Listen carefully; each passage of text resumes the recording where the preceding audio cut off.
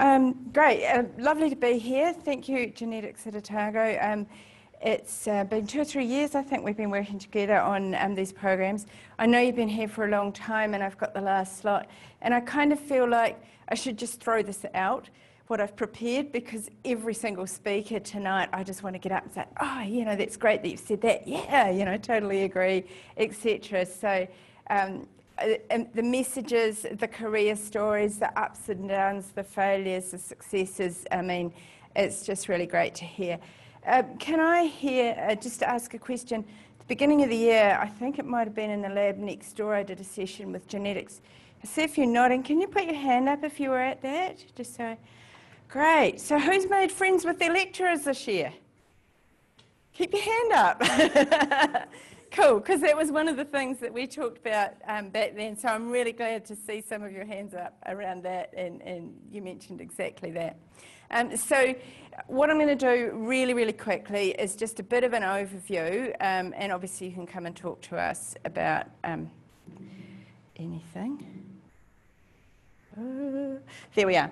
Okay, so when you're thinking about what you're going to do, what comes next, I know you're at different stages. One of the things that you'll be thinking about is what are you interested in? And taking that to the next step, as Tom talked about, you know, what's your why? What's your why? If you don't know what that means, look at Simon Sinek online. What's your why? It's amazing. And you will make much better decisions about your future and be much more inspired and excited about what you're doing if you know what your why is. What's the change that you actually want to make in the world?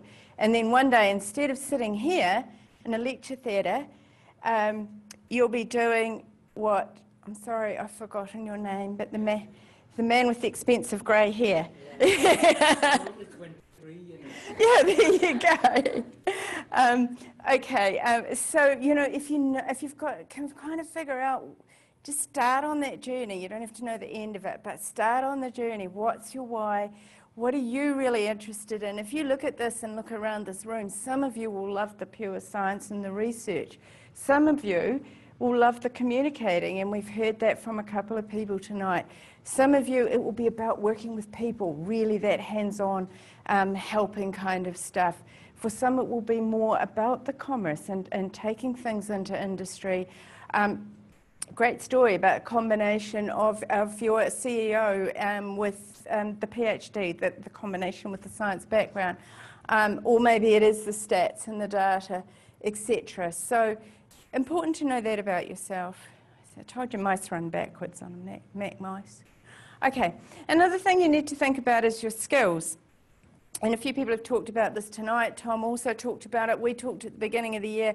This was some of the latest information we had at that point, pre a certain event early in the year, and it's an interesting look at the different. I think what's interesting about that from the World Economic Forum, I hope you can see it properly, is the difference in skills and actually what's being really valued, because you will have your qualification, you will have your technical skills, but what employers are looking for are what we call the human skills. So it used to be called the hard skills, soft skills, and now we say the soft skills are the hard skills.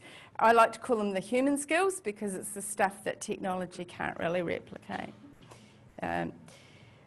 I don't like these mice.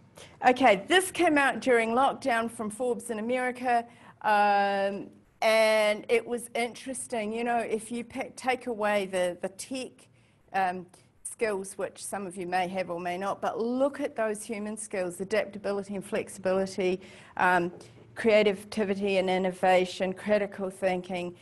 Isn't that science? How much of that is science, you know?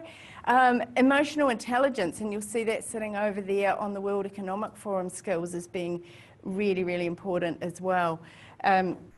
So these are the skills you develop while you're at university. You will develop them within your studies, but you will also develop them in everything else that you do in life. Okay, someone talked about this. I think the networking, you were talking about nepotism, that's another word for it. And we do, you know, the figures vary a little bit, but around the world the research constantly says you know, 60 to 70% of jobs come about because of who you know. And these are opportunities that you make yourself, and you start building your networks and making those opportunities happen now, before now. Okay, don't wait till you leave here to start thinking about your networks. I really love this diagram. If you've seen me present before, you will see it because it's in probably most of the presentations that I do. But it just clarifies that thinking. If I want to employ somebody, if I can put someone in that I know something about, I know them, I know how they operate, I know the quality of their work, I know that they will fit my team. So, you know, Blair talked about the importance of his team. Who had I've forgotten, who spoke earlier on. I think you were talking about your internship at the beginning leading into a full-time job, because they knew the quality. They knew what they were getting with you, really, didn't they? Yeah. So, and so you move up the triangle. You know, if we're in the Career Development Centre, if we were looking for somebody and we didn't have someone at the bottom, we would be talking to our team and saying, well, who do we know in our professional career development networks? Who do we know that might fit our team, and we know the quality of their work, and so on. But for a lot of us, we look at the jobs that are being advertised, and we start up there, and that's hard. That's really hard, because you're not the only one with your qualification, and you're not the only one starting there. So really, really encourage you to think about how you can get closer to the employer. And yes, you're lucky enough to have someone stand up and here and say, hey, does anyone want a job? Yeah, that just doesn't happen as often as we would like it to. Okay, so this is it. This is the equivalent of Tom's circles. Okay, this is my version. Okay, you've got a pointy circle. When you are applying, every one of you is the stack. Every one of you is a pointy circle. But when you're applying for jobs, it's about how you sell your story, and it's about what's different about you and getting that across to people. It's not a boring CV, as you said. It's not a list. Many of you will get CV templates that have got a skills section and some bullet points, and you'll bring them to me to look at, and you've got bullet point time management, bullet point communication skills, bullet point working under pressure, etc. What does that tell me? As an employer, it tells me you know how to write a list of bullet points. That's all it tells me. Okay? So you need to be starting to think, actually, what is your experience? What is your point of difference, we call them all the time? You know, what is it? So, and how are you actually going to get that across in every way you sell yourself? So obviously it starts off with your CV, because you don't very often get the interviews without that process, and so on. So with your CV, and I'm not going to do a whole CV thing now, because, you know, you can come and see us about that. But if you look, you need to be starting to think about the job, the employer, what is their need, what is the job description. You need to pick those job descriptions through fully. What are the key things they are looking for? And then how can I tell the employer that I have those key things? I'm not going to tell them everything that I've got and let them figure out whether I'm any good for their position. I actually need to put it on a plate that I have exactly what they're looking for. So your application process should start with, what does the employer want? And then how can I best present my points of difference and what I've got in the context of actually what am I applying for? Okay, think about your skills when you come to selling yourself. You'll have those hard skills we talked about, the technical skills, your experiences, you know, what you've learned in your degree in science. You have a lot of technical skills, obviously, but all of these other things, everything else that you can do in your life. I had a student who, in her second year, is a commerce student, by no means an A commerce student, but she got an internship, and she also got offered a graduate role. She's only at the end of her second year, as long as the internship went fine, based on her life experience, because they just loved what else she had, and they really wanted that. So please just don't, make the most of your opportunities, but don't undervalue what you have.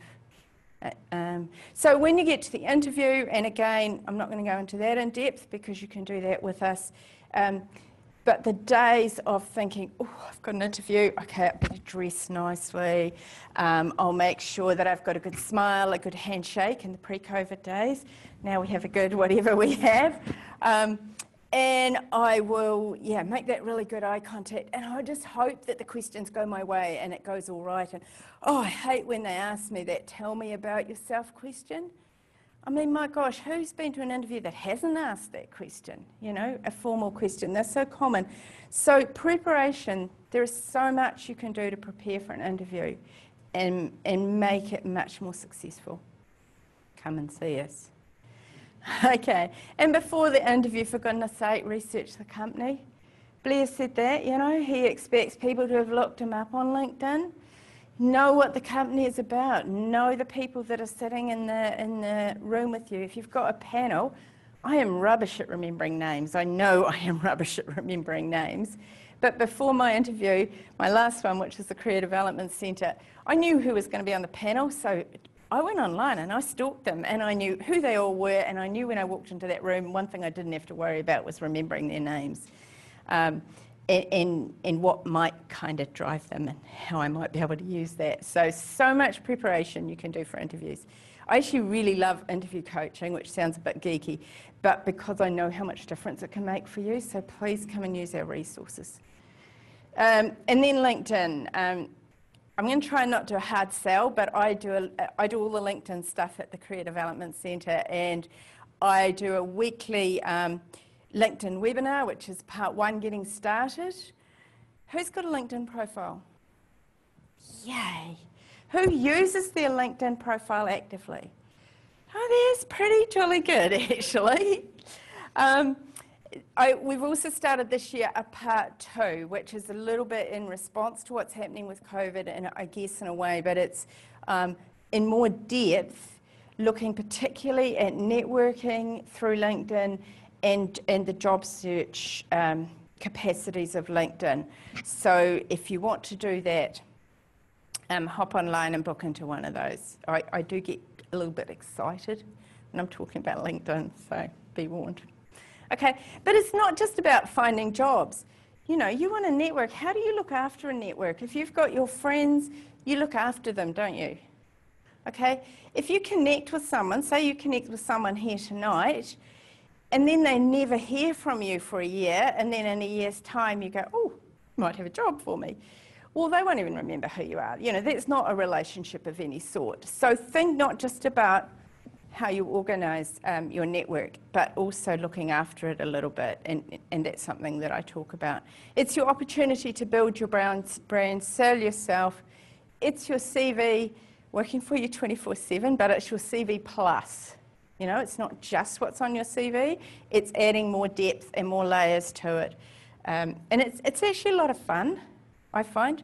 One of the things I love about LinkedIn is through my connections and networks, is my homepage, because I absolutely adore my job here, and so I'm not in a job search space, but my homepage, because of my connections and the companies I follow, and just the people, some of the people I follow aren't related to me work-wise in any way, but they're just people that really inspire me. I really love the way they think and look at the world, and so my homepage is flavoured by all of those things, and every day, I'd be waiting for my coffee or waiting for a bus, and I can just have a quick look. I've got connections in the career development field all around the world, and so every day I'm seeing what's happening in the career space around the world, which has been particularly, tell you, this year's been an interesting time to be a career advisor, a career practitioner, because the things we always talk about have changed a bit. So, it's hugely important, and then it has this big database. So, if you've seen me talk about LinkedIn before, I've probably showed you for real. If you go and look at the alumni, there are currently, I think around 70,000 University of Otago alumni on LinkedIn. And in effect, it's a database. And so you can go and put your search terms in, and this was just a screenshot of genetics, and you get all sorts of information. You get where people live, where they work, what they do, the skills that they've developed in that time. You can find out that they're connected to you. So I think I manage my LinkedIn network quite carefully, so it's not huge. I might have about 150. But every time I put a search term in a workshop, you know, just depending on someone who's in the workshop, it amazes me to go and look at my connections. And 9 times out of 10, I'll have a direct connection or a whole heap of just one connection removed with someone with the strangest fields that I didn't think I knew anybody with. So if, just for example, you're in genetics and you want a genetics role and you'd like to work in the Ministry of Health in New Zealand, you can go and actually see, are there any genetics alumni working for the Ministry of Health? What are their roles? What's their experience? Are you connected with them? Do you know someone who knows them that might be able to set you up to actually have a chat with this person? So this is just a really, really good resource for you. And yeah, if you want to do one of the LinkedIn webinars, we'll look at that a little bit more. Okay, so just very basically what next for many of you, it's about investigating, exploring, know your field. Know your field, keep learning about your field. This is where, you know, where you want to work. Where do you find out the information? Talking to people is completely priceless. Your networks. Online, obviously, belonging to professional organisations if it's relevant. Your department. So, you know, our specialisation is careers. That's what we do. But these guys do genetics, you know, or micro or biochem or whatever. So, again, build those relationships with your lecturers. That's what they're there for. And then think about your professional presence. You're building now for your time out of the workforce. So LinkedIn, your network, professional organisations if it's relevant. Come and talk to us. On our team we have a number of professional advisors like myself. We had our review recently and we added up, we have over 90 years of careers experience between us. It was like, oh my God, you know. This is a free service to you. So it's not just about all of those things like CVs and interview coaching and all those kinds of things. We are qualified professional career advisors. So if you have no idea what you're doing and where you're going to go, and really, that's our job, you know. So come and talk to us about anything that's worrying you. And we have a new, still going to get me. We have a new series just going out at the moment on Career Hub, a series of 3 30-minute webinars, so about job search strategies, finding career paths, and just the big picture of what's happening in the labour market and some career strategies around that, because we did a bit of a survey at the beginning of the year and beginning of the semester, and it kind of came out of a need that we were seeing, some of the questions and concerns that students had. So those are just we brief 30-minute webinars. It's all on Career Hub. And that's Career Hub. Is anybody brave enough to say they've never used Career Hub? Right. I'm glad I showed this slide there. It's good when you can always learn something, isn't it? Okay, Career Hub has a jobs database. Because it's a screenshot, I can't show you for real. This is where employers who've got graduate roles and internships and all the rest of it, you know, they come to the New Zealand unis and say, we want to advertise these roles on Career Hub. Now, if you don't have a look, you don't see them. You can book appointments with us. You can look at our events. On Tuesday night, we had, I don't know, did any of you see that advertised or tune into that Where Can I Take My Science Degree event? A couple of people. One of my co-speakers down the other end. I think Garrett practiced on us. So we're running events all year, although it is getting to the end of it now. But you know those emails that you get from Career Hub? This is what it's about. And then we have a bunch of resources. This year, we have got, I don't even know how many. We've done everything since May, just about online, and it's all been recorded. So there are amazing career presentations on all sorts of fields on there as well. And that's it. That's our contact. Go to Career Hub, book an appointment, come and see us. And I think just to finish off, I'd really say much of what everyone else has said, but I know Garrett said it right in the beginning. And you know, don't stress. It'll figure itself out. You'll figure it out, but you're not making a decision, a forever decision now. You're making the next decision. And if you can stay curious, stay true to your why, keep figuring out what your why is. I think we kind of do that all our lives. It'll be all right. Awesome. Thank you for having me.